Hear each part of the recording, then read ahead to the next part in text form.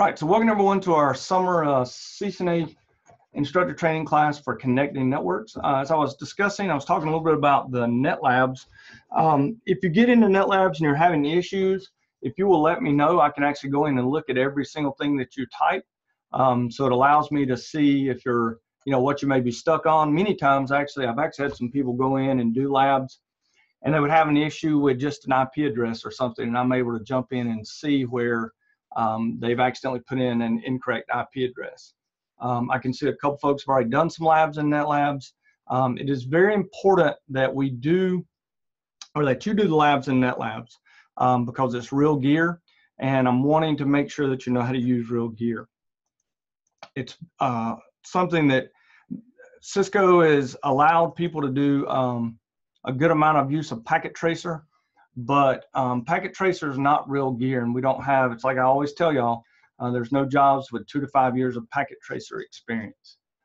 So be aware of that. In our class, one of the things I've done is, like my normal classes, there are modules. In those modules, each one of the chapters has a place for labs and packet tracers. There happens to be one. You can see chapter 1 doesn't even have a packet tracer. You also notice that this is a lot less material than we've had in our classes in the past. There's only 8 chapters. One of the things I'll do towards the end of this class into August is talk to you about ways I feel you can fill out this class. One way obviously would be just to do a couple weeks of review and prepare your students for the IC&D 2 exam. That's always a great option.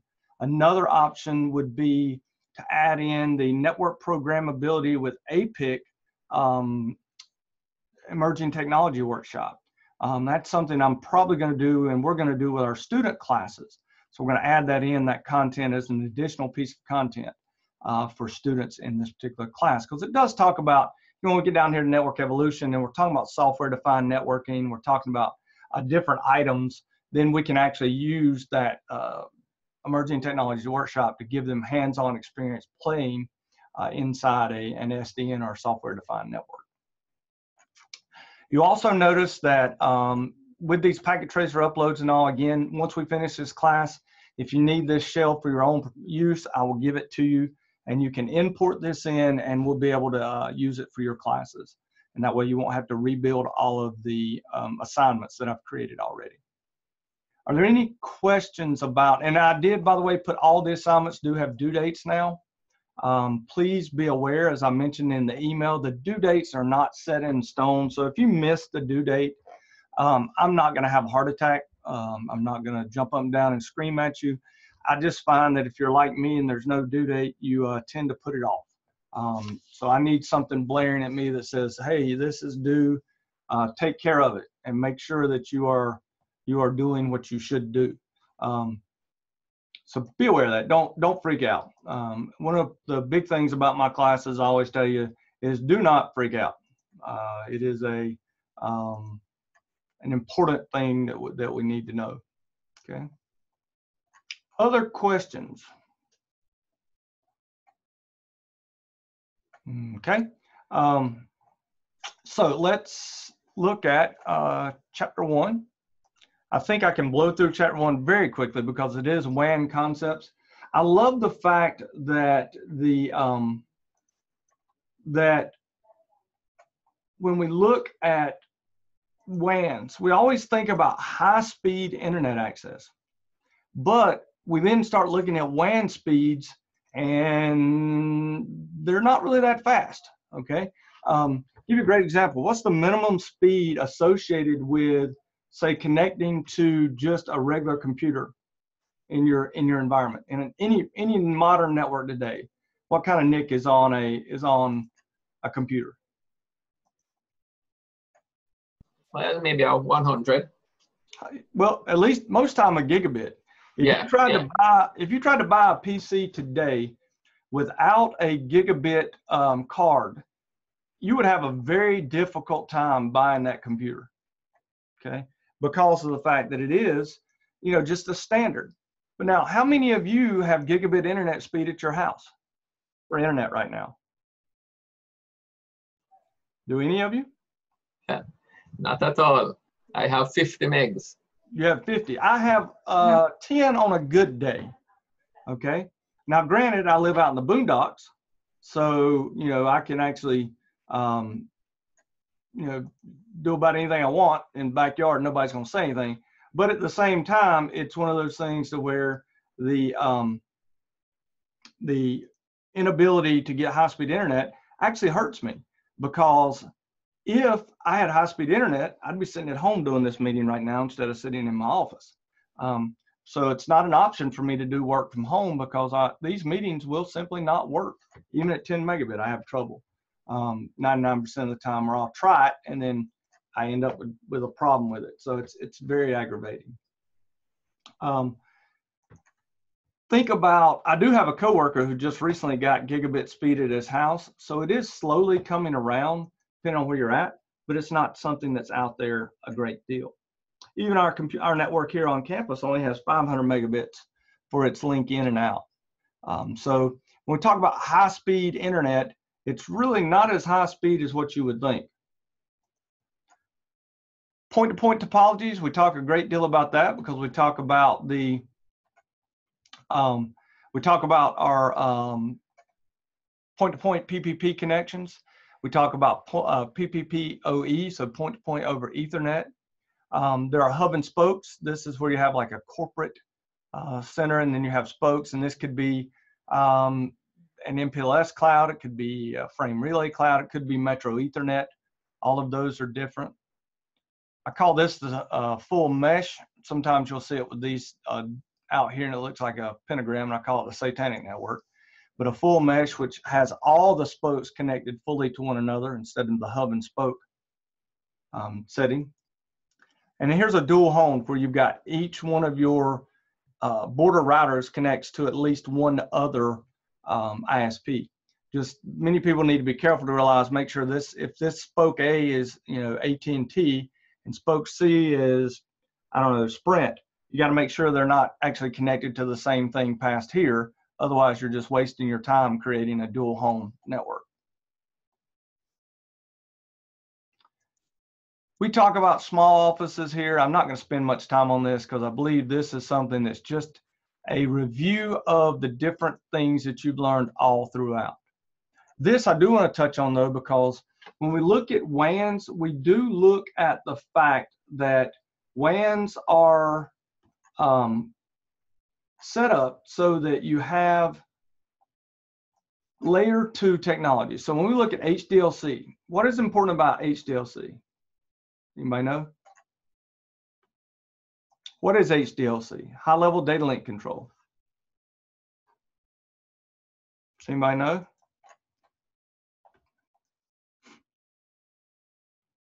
Okay, if you just took your CCNA, you would know that HDLC is the default encapsulation on any Cisco serial interface. All right. By default, if you take two serial interfaces and hook them together, layer 2, it's going to be HDLC. Yeah. If you are doing, if you want to run PPP, so you want to do some type of authentication or encryption, you have to use PPP. So there's all kinds of things that happen at layer 2, but all WANs operate at layer 2, or LAN protocols operate at layer 2 and layer 1. Frame relay, which is going away, is really pretty much going away. MPLS, VSAT, all of those are layer 2 technology. So it's how things are framed, how they are made into frames. Questions about those? All right. Do you understand the difference between a DCE and a DTE? Yes. All right, a DCE, Yeah. What is a DCE? Can either one, Elizabeth or? Well, that side of the link will provide a clocking circuit to the. Correct. And the way to remember that is DCE. By the way, y'all are seeing my item, aren't you? Yes. Okay. Yes. Okay, good, good. So DCE. The DTE, by the way, DC is typically owned by the telecom provider. The DTE is your customer equipment. Now, in the real world, we would have some device, some DCE device providing clocking that will get us onto the local loop to get over to the CO switch. In our labs, we don't do that. In our labs, we have our DTE, DCE simulated. All right, so we simulate it. If we didn't simulate it, you wouldn't be able to have clocking on your serial interfaces. That's why when you connect the serial interfaces, excuse me, and you have a DCE end and a DTE end, the DCE end, wherever you hook that on your router, that's where you're going to put your clock rate. All right. And then the DMARC point, that is where basically the customer premise equipment ends and the service provider equipment begins. And we got all kind of devices here that are WAN devices, dial-up modems, that's a layer 2 device, access servers, broadband modems. If you got cable or DSL, you've got a broadband modem. Mine seems to die every 3 months, pretty much. CSU, DSU, that is a channel service unit, data service unit. That would be your DCE device that provides clocking. You've also got them now, instead of just being an actual little box you set outside, you actually can see CSU, DSUs or TSUs. So they're terminal service units that go into their WIC cards that slide in. And then you got routers, obviously, that can get us onto the cloud. And then inside the cloud, we've got our core routers and WAN switches. Now, one of the things that you do need to be able to delineate between is a circuit switch network and a packet switch network. In a circuit switch network, it's like the old-timey phone connections when the operator would literally take one cable and connect it to A and connect it to B, and then John and Jane could talk to each other. It actually, what it does when you have a circuit switch is it dials and creates a channel or a circuit between A and B.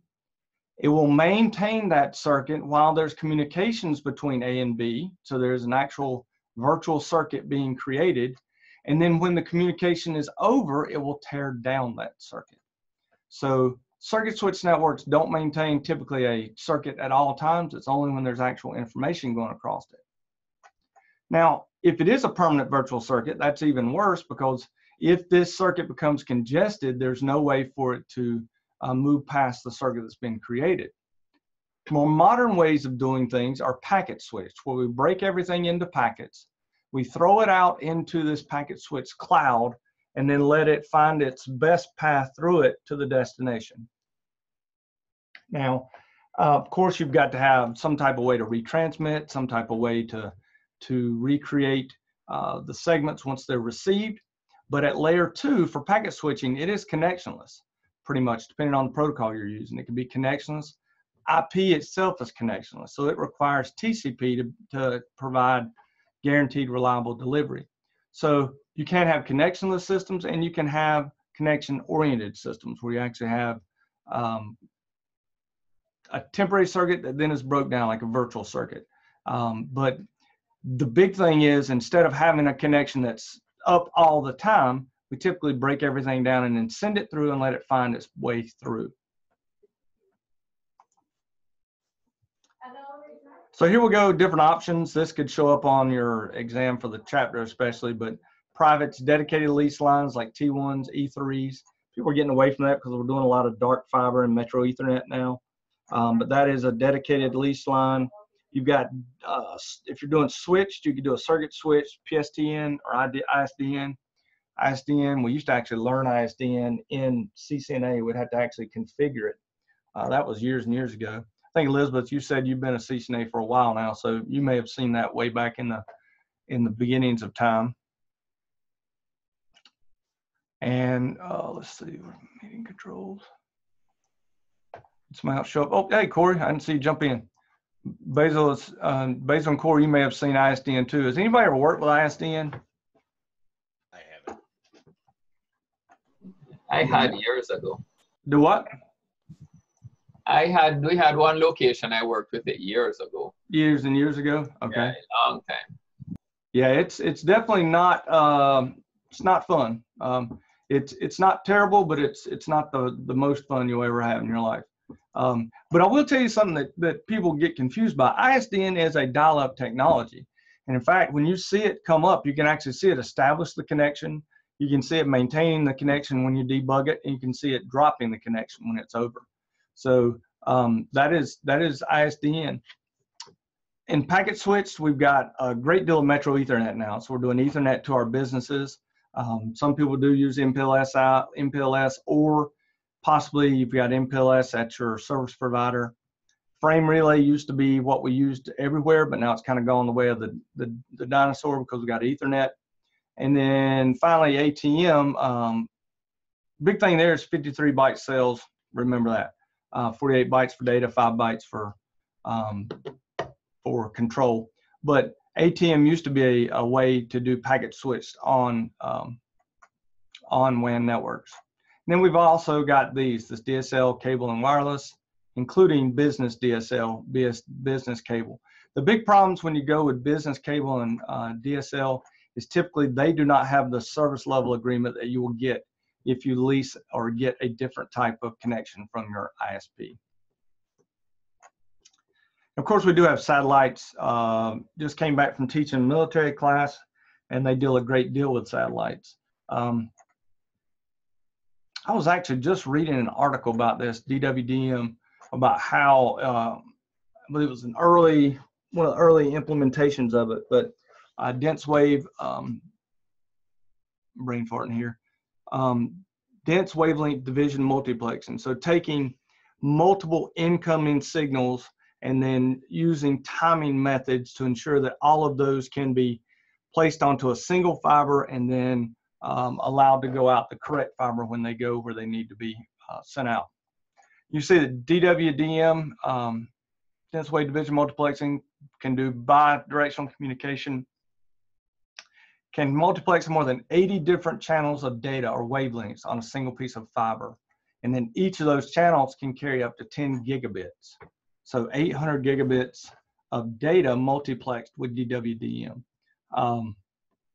Pretty neat thing, and without it, it would be very difficult for us to have the internet because that's where all the submarine cables are used to do DWDM across the world. Has anybody ever worked with DWDM, like SONET networks or any type of the underground water or the submarine-based cabling? No. I haven't. I mean, that's, one of the places I'm weak is in some of these areas here because I haven't worked in an ISP environment. Leased lines, why are they good? Well, they're simple. Most time a leased line appears as a point-to-point line for you. The quality is usually very good because they are digital, high-quality digital lines. They can be consistently available most of the time. The problem is they are a little more costly than some of the other methods, but their service level agreement is higher. So that's one of the things. We don't have the flexibility, but we do have a high service level agreement. Typically, lease lines run on PPP or HDLC, depending upon how they're connected. I will tell you this, HDLC, although it is an open protocol, every vendor implements it in their own way. So if you're running HDLC on a Cisco device and HDLC on a Extreme Networks device, they probably will not talk to each other. So you may have to run PPP in order to have a true open standard. And then last but not least, the old dial-up. I actually had a 2600 baud modem back in the day when I went to 56, and then it's 56K and then 114.4. We thought it was the greatest thing since sliced bread. ISDN, there are basically two types, basic rate ISDN, which is 264K channels for data and 116D channel for control. So they're bearer channels, and delta channels are control channels. And then primary rate ISDN is 23B if you're in the United States, and then was it 3 and 1D channel, sorry, 1D channel. But if you're in Europe, it's actually 30B channels and 1D channel. So in Europe and in Australia, their T1s are actually a little faster than ours. We're 1.544 megabits per second, whereas they're 2.048. It's just the way they decided to do their channeling of the PRI interface. Frame relay used to be the bee's knees. This used to be what we used. You would have DELCs, which are really only locally significant. I don't like the way they put this DELC pointing toward the branch office, because really the DELC was only significant between your device and the frame relay switch that sat right here at the corporate headquarters, or right here at the ISP in the cloud. So the DELC is really only important between R1 in this cloud and R2 in the cloud. Now the ISP would map the DELCs in their switches to be able to allow you to do a virtual circuit, but the branch office and the other offices, corporate head office, really the DELCs were not normally globally significant. They can be, they're typically not. These are used with leased lines. So we're doing T1s, E1s, T3s. Here's ATM. Again, it was 53 bytes, 5-byte header, and a 48-byte payload. That's the only thing. It was able to do voice, video, and data all at one time, and multiplex it, and then actually do quality of service. And it was actually a very good layer 2 protocol. The problem was it was very difficult to set up, and it only topped out at about 100 and really topped out around 155 megabits per second. Now they've got it up to 622, but I think it was just so complicated when it first came out that people kind of shied away from it. Plus, Ethernet just kept getting faster and faster and faster. So now we've got this. You basically are running fiber between your different campuses or offices as much as possible. That fiber may go into an MPLS cloud by your service provider, depending on what's going on. And so they may be running Ethernet over MPLS, EO MPLS. So that's the way that if you can get your network hooked into the internet today, we try our best to do. And this, a lot of people have trouble with MPLS, but it's really honestly just frame tagging. So in other words, when in this case you've got an ISP with 4 different customers, and however they get into the MPLS cloud, be it a leased line, frame relay, or Metro Ethernet, really doesn't matter. But what matters is that their traffic gets tagged in that cloud and can be therefore shaped to only go to certain places. So let's imagine that this T1 up here on the left only wanted to talk to the Metro Ethernet on the right. Well, in the cloud, you can tag that traffic and ensure that only those 2 sites will be able to talk to each other, and only those 2 sites would see that traffic, so that you've got security over MPLS. So really what it lets the ISP do is it lets them take their infrastructure and share it with every one of their customers. We don't do a lot with MPLS in this class because of the fact it is an ISP topic.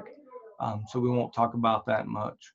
And then we got satellite technology. This is very interesting in light of what SpaceX is doing with the Starlink. I think that's the name of their system, where they just put 60 satellites in orbit. And they're looking to continuously do more launches to send satellites up to where by the end of this year, early next year, they hope to have the entire United States covered to where you could buy internet access from them via satellites.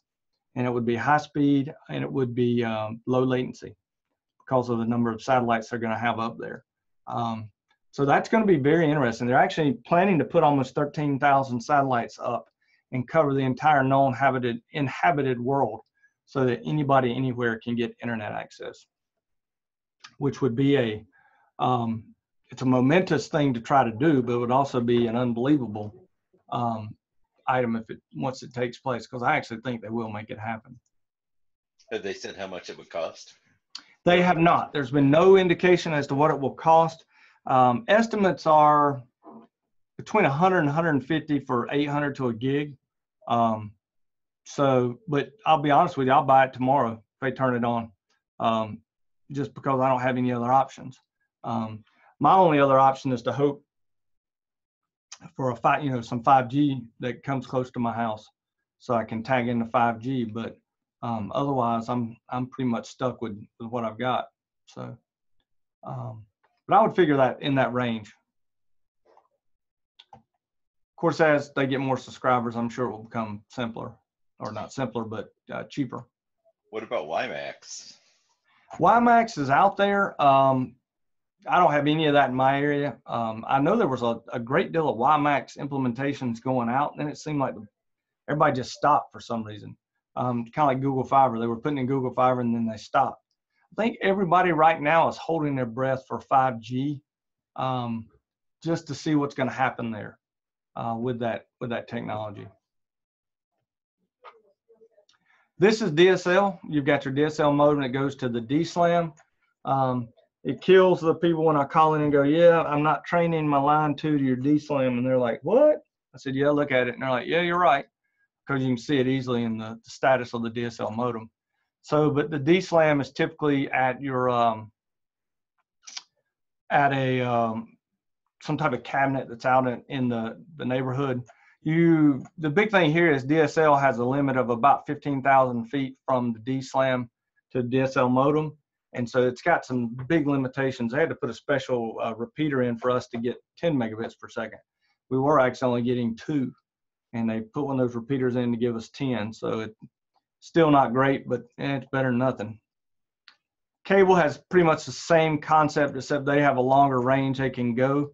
But there's still, the big problem with cable is they'll put in one of these CMTS systems and they'll have like a 1 gig link or a 10 gig link back, and then they'll sell 50 gig connections to that one CMTS. So they oversubscribe it to the point to where you just don't have, you don't have the bandwidth you're supposed to have on the back end. It'll appear like you've got it, but you really don't. And of course, here's wireless, again, WiMAX, municipal Wi-Fi, WiMAX, satellite internet. All of these are getting out there.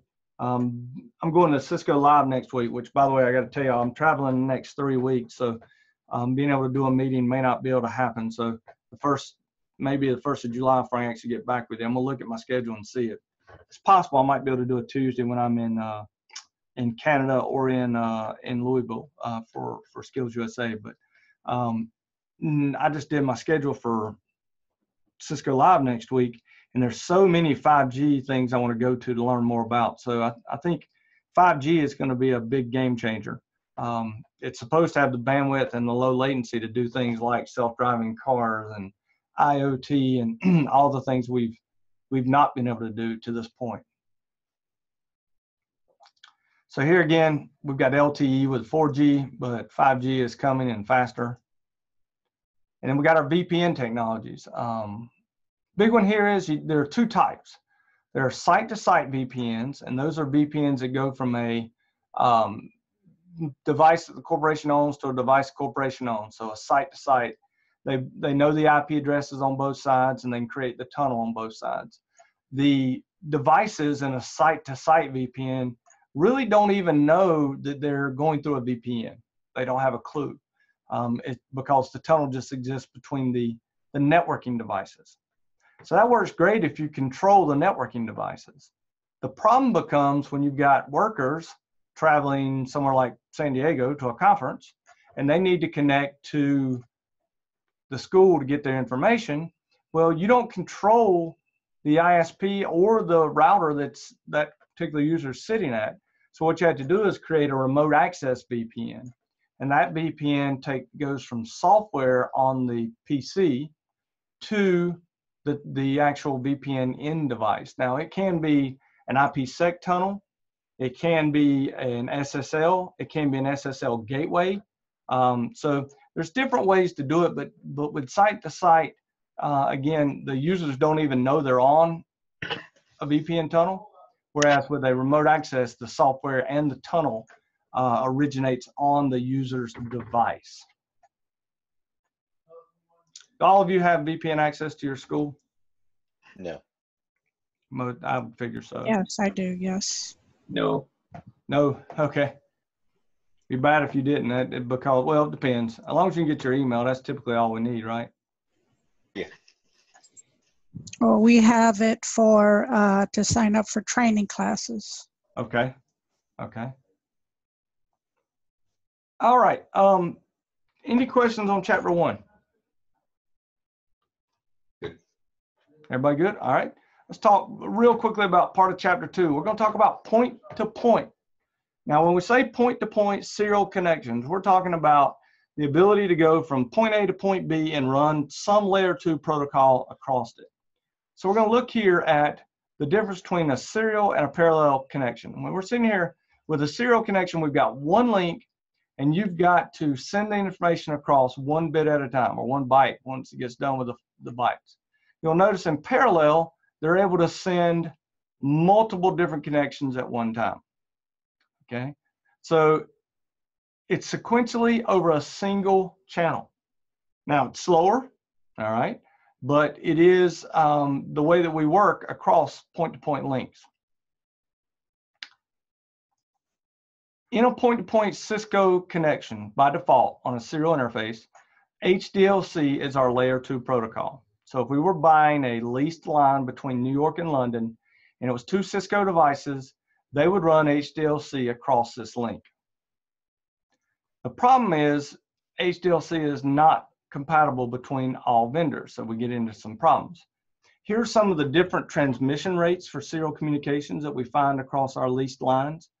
Everything from a T1, which is 1.54, all the way up to an OC768, which is 39.813 gigabits per second.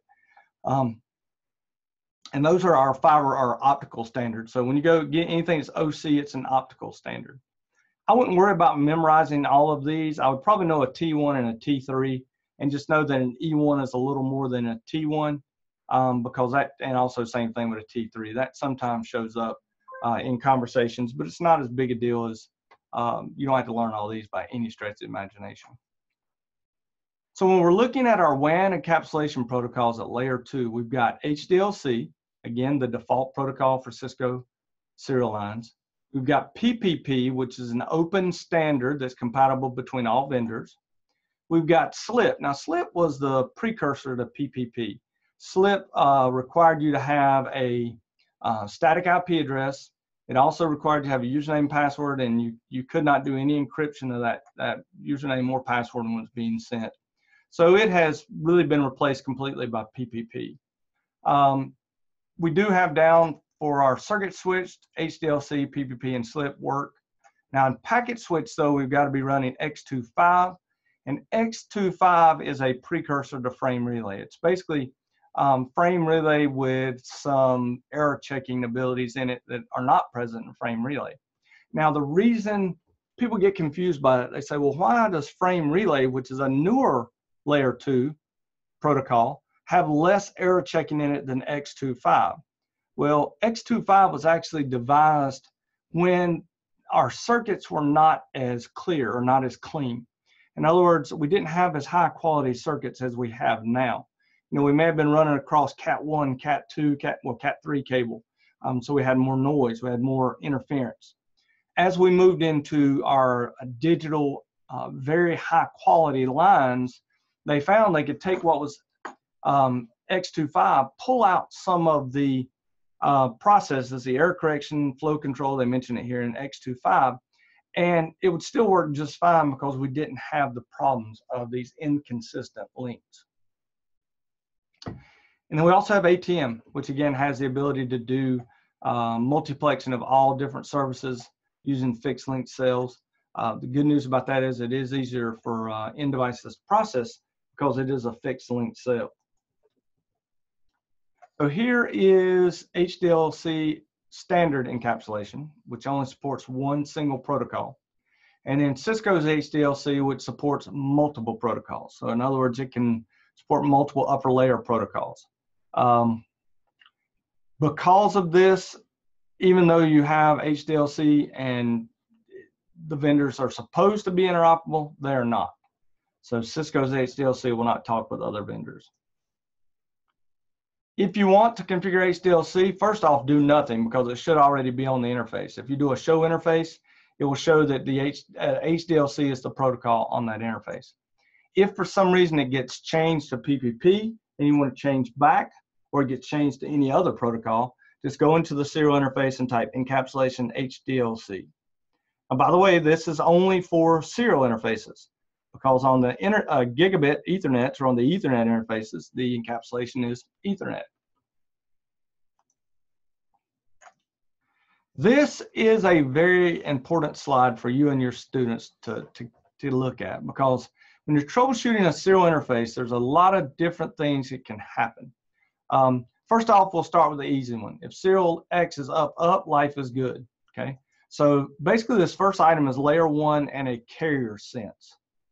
Here's an example, by the way, of showing encapsulation HDLC on the serial interface. So layer 1 is up and layer 2 is up, so we're good here. If you've got down, down, this means you're not getting a layer 1 carrier signal. So there's no, you may want to go check to even see if there's a cable plugged in. Is it plugged in the wrong serial interface?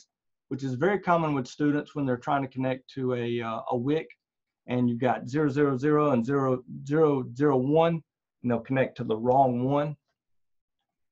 Up, down. Now this would be, you've got a carrier, okay, so layer 1 is working, but something is wrong with layer 2, all right? Could be one side's PPP, one side's HDLC. Could be you're running encapsulation PPP with authentication, and authentication is failing, okay? If you get looped, that's typically your CSU, DSU has been put into a looped mode, so that's usually a testing mode, all right? Let's see, disabled, I gotta remember what that one is, because I don't remember. Sorry about that, but looped, like I said, that's when you've basically done the loop back on it. CSU, DSU problem, so that's a high error rate on the WAN side, okay? So that's usually that, or if it's disabled, it's also that same thing. So it's either one of those is usually something from the WAN side, from the ISP. Last but not least is this administratively down. You've just forgotten to bring it up, okay? This command, show controllers, we haven't run before. If you're ever in a situation where you can't get to a device to look at its actual its interfaces to see whether or not the DCE end is on one side or the other, or which side is connected to the DCE, if you do show controllers and look at the interface itself, it will tell you what it's connected to. In this case, it shows it's connected to a DCE V35 cable. So show controllers can show you exactly what it's connected to. Any questions about those? I'm good. All right. So we got some packet tracers here. Now I'm gonna quickly blow through PPP, but what we've got here is PPP, or point-to-point protocol. It's an open standard layer 2 WAN protocol. It's got 3 main components. First is an HDLC-like framing encapsulation for point-to-point.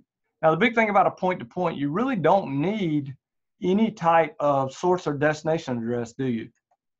Because if it leaves point A in a point-to-point, where's it going? Point B. So you don't, there's no real addressing needed here.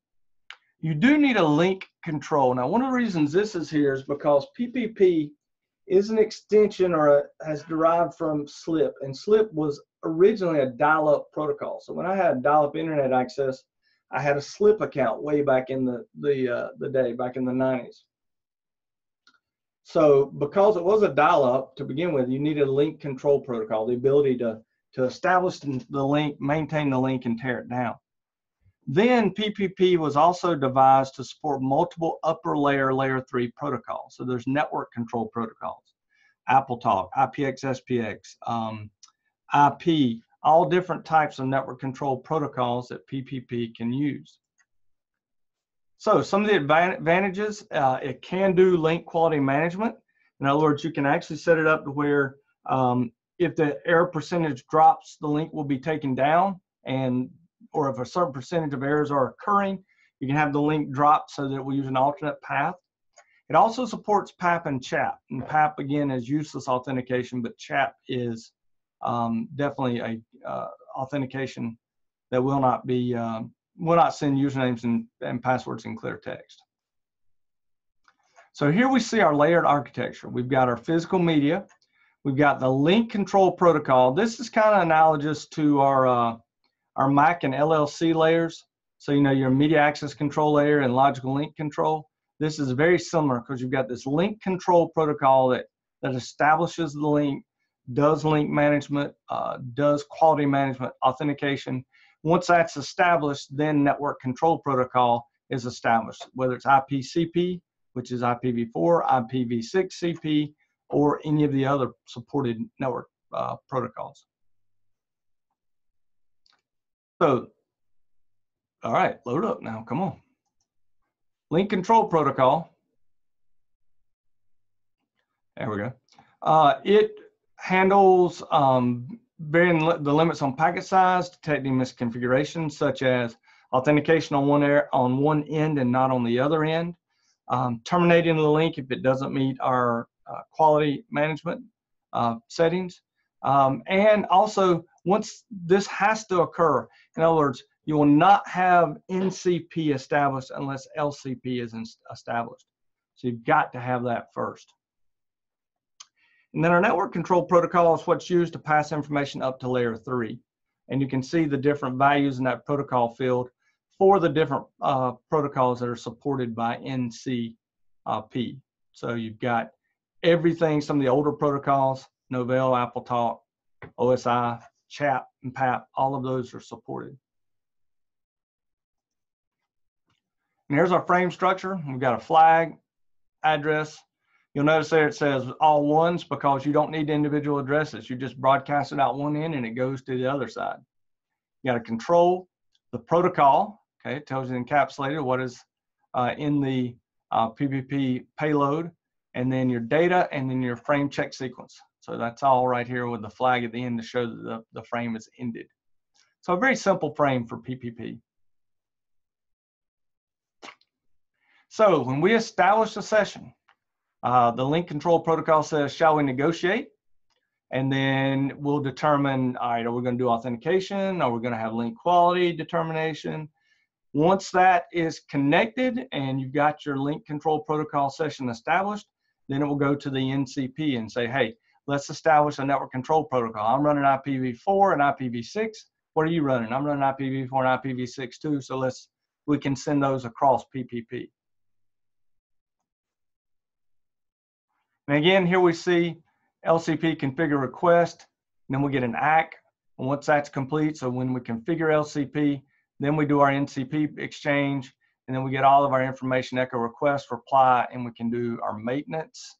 In other words, data exchange, making sure that we've got our re-authentication with CHAP, all of those items that happen. Now, PPP can terminate the link. So let's imagine it's going through here and it wants to terminate the link. It can do it. So let's say it fails. There's a data exchange and we try to do a CHAP re-authentication and it fails. Well, LCP will terminate the link and then it will have to be reestablished.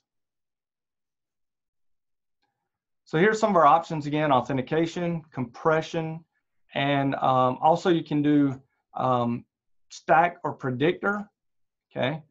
Stacker or predictor. Predictor uses less memory, whereas stackers, and again, it's just a way of doing that. So here we have our different IPv4 data exchange. We're doing IPCP. So again, nothing real crazy here. Any questions about these establishment of these different? I'm good. Corey, you're good. Basil, Elizabeth? Yes, continue. Okay. I'm good. So some of the things you can do is configuration options. Obviously, we've talked about authentication and compression and error detection. There is a thing called PPP callback. Back in the day, you could dial in, and when you dialed in, it would automatically see the phone number you came in on, drop the call, and then call you back and establish it. That was so that the person needing access to the network, the call would come from a phone line controlled by the company. You also had the ability to do what's called PPP multi-link, where you could take multiple different dial-in lines or just multiple different connections and put them together kind of like an Ether channel, but using PPP instead of Ethernet. Now, here's the great news. Here's how easy PPP is. If you want two sides to use PPP, type encapsulation PPP on both sides on the serial interfaces. You're done. You're running PPP. At a basic, that's all you got to do. And it could be a Cisco router, an Extreme router, it could be a Dell router, it could be whatever. It'll work. It gets a little more funny when you're trying to do compression, okay? So you can do compression predictor, compress predictor, or stacker, one of the two, okay?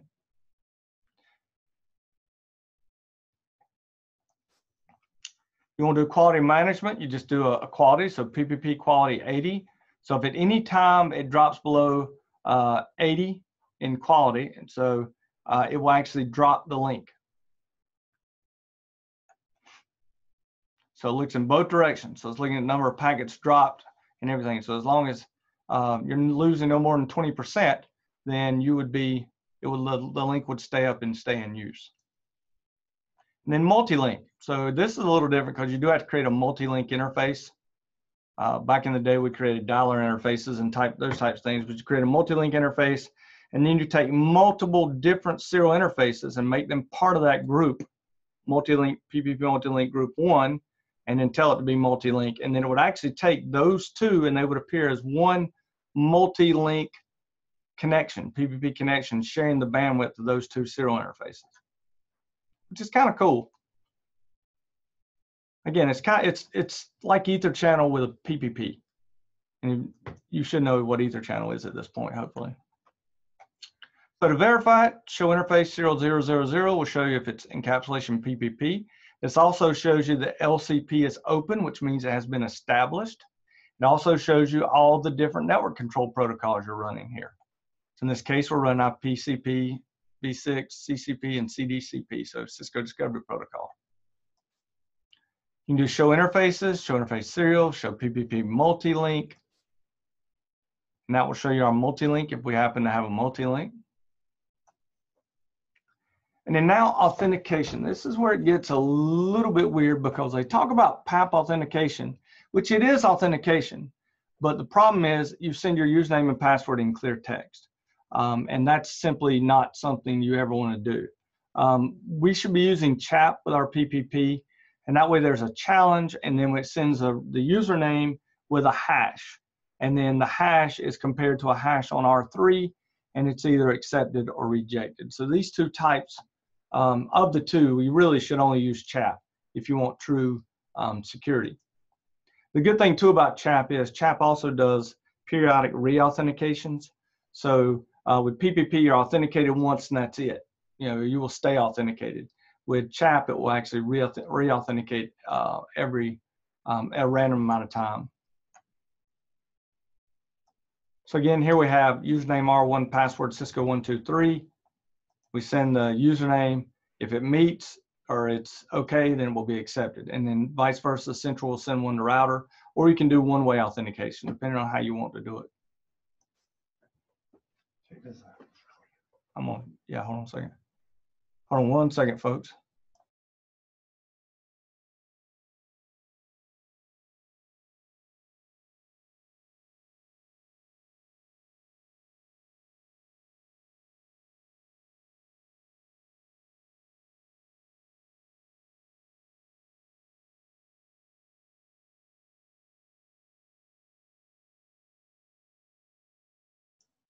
Sorry, y'all, one of my coworkers come in. So, but here we have three-way CHAP handshake. So you get a challenge, all right? It sends a response of the username and a hash, and then the central router will look in its local database and see if it'll hash this with the same algorithm, and which is message MD5 typically, and it will either accept or reject it based upon that. So we'll look in the local database for that remote user's username password that was sent. Now, cool thing is, again, you can do, it would be both ways. You also end up with unpredictable re-challenges or re-authentication being asked for. So we can do PPP authentication CHAP, CHAP PAP, which will allow to do CHAP, and if it didn't support CHAP, then PAP, or PAP CHAP, or just PAP. Personally, let's just use CHAP because that's the only one that's really secure, folks. So here we have authentication. With PAP, you do the user. All right, R2 with the same password as R1, and they have to be the same password. And then you can use the same password across, and you say sent username R1, which matches here. So all the passwords need to be the same. And that's the configuration there. If we're doing CHAP, you can actually just do R2 password same one and R1 password same one and do authentication. By default, it will send its username it will send the R1, okay, and it will send the hash of the password. Now, sometimes you can use the enable secret password. There's also a sent username and a sent password command you can use. So there's multiple ways of doing this, but this is the simplest way of doing chat authentication. And folks, that's all I'm gonna do. That's pretty much it. I'm gonna call it a day on these. I would like for you to continue to work on these, continue to work on the chapters. Like I said, hopefully even next week when I'm in San Diego, I'll be able to jump on Tuesday. If I see that my schedule is going to be available, I will. I'll send out a meeting link for everybody. If not, then we'll have to wait till the next week when I'm in Toronto. So I'm pretty sure on Tuesday in Toronto, or even in Monday night. Actually, I know on Monday night in Toronto I could, because I'm free that night. So we'll try to make that happen. I'm gonna stop the recording. Stop the share also. I'm gonna stop the share and I'm going to stop the recording. As soon as I can find my recording.